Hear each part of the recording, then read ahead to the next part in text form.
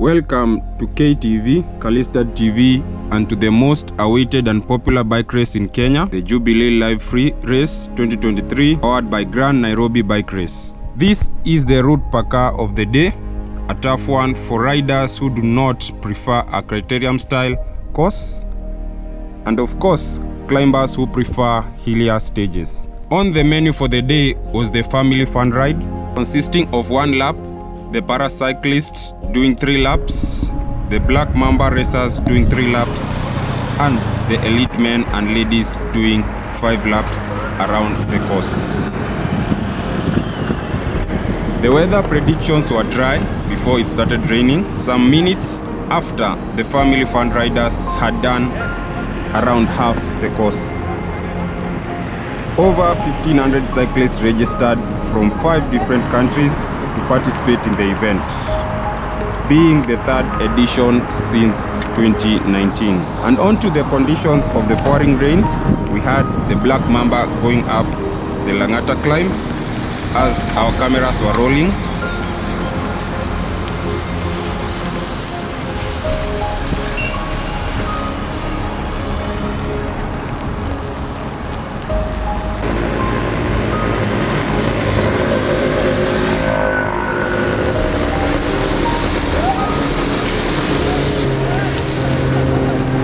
As Gabriel Ambuko in the paracyclist category went past us.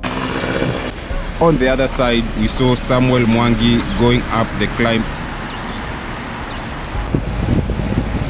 And on to lap 2 of the Mamba category, we had Samuel Mwanuks from the DRC leading the peloton up the climb.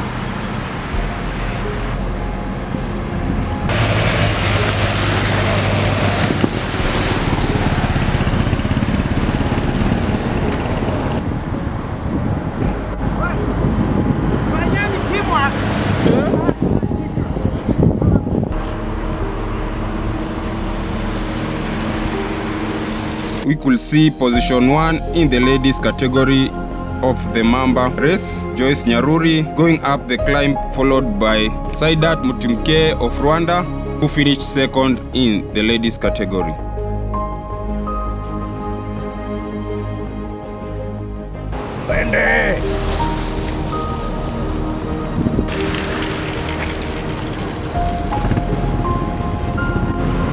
And on to the ladies race, as they went past our cameras with big names of the 5 different countries alongside each other on the climb.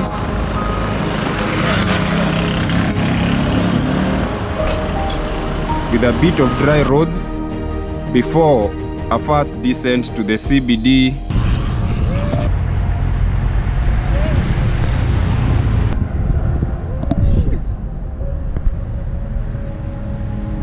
On to the men's. After 2 kilometers, saw Pasimwas as the first breakaway of the day, leading with a 2-minute gap.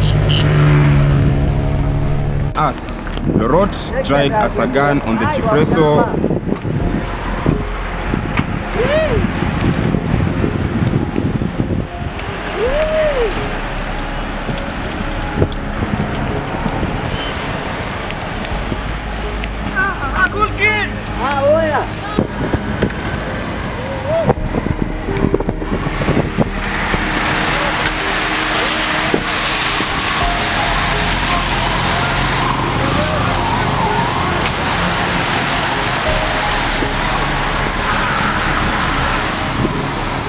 With the rain increasing, we had the ladies doing laps 2 and descending in a size down peloton than at the start.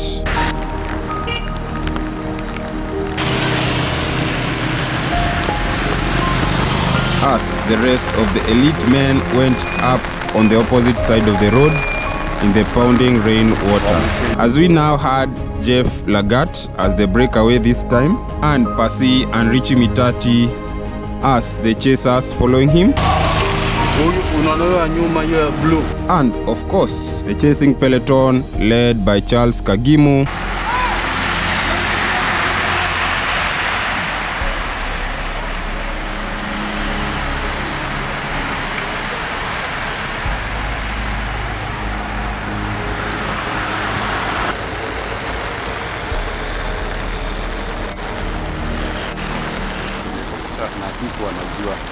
hata nikikama na yetu hapa mapema vizuri niko kitambo akapoteanga kabisa, akapoteanga ndio rongai unakumbuka.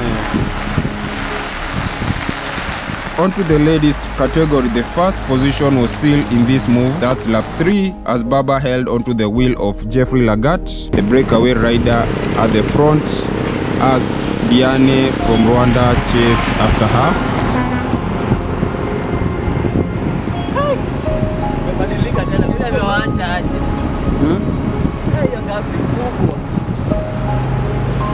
And we could also see behind her we had Nancy and Alice from Kenya trying to bridge the gap.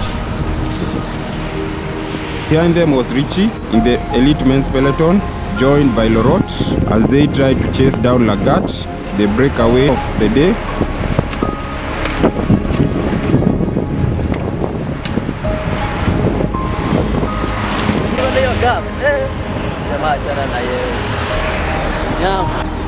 Amekata nani?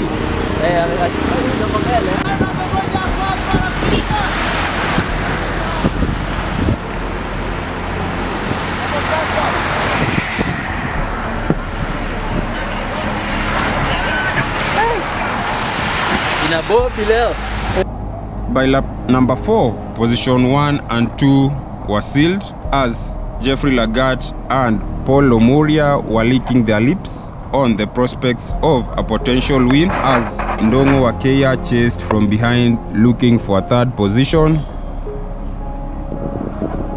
and the peloton was also on their heels, led by Pasi again,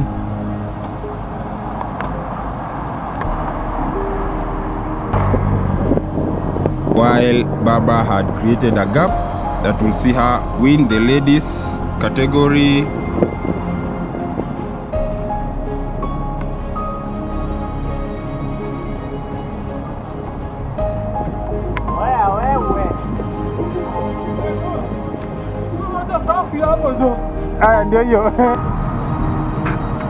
And onto the turnaround of Kenyatta Avenue, we had some of the other riders.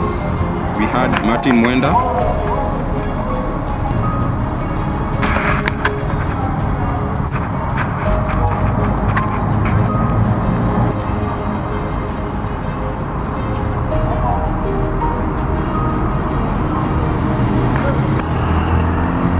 we could also see Moha from Sosi and Kate Karis in the ladies category.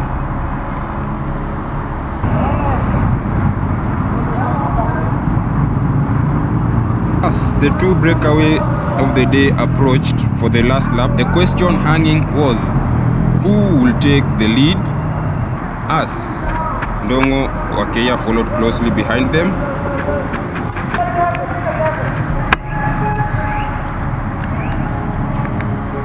Chased by Jordan Schleck and Charles Kagimu, also looking for a top 5 finish.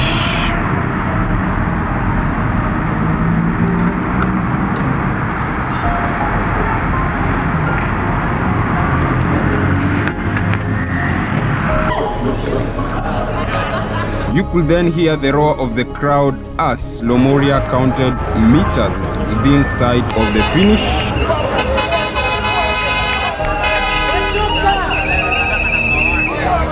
Lomuria made it back to back on the podium, this time with a brilliant win from last year's second position.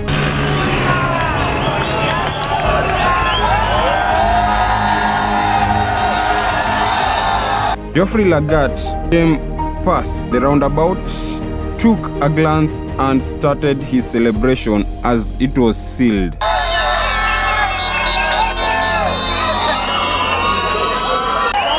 And now it was battle for third as Schleck got the jump on Charles Kagimu.